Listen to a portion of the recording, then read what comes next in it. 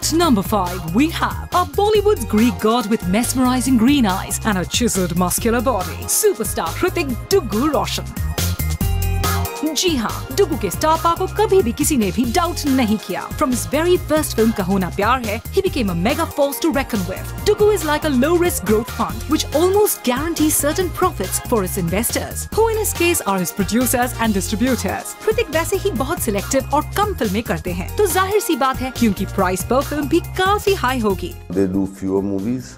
They choose their movies to their liking. And they command their price. So another way of working.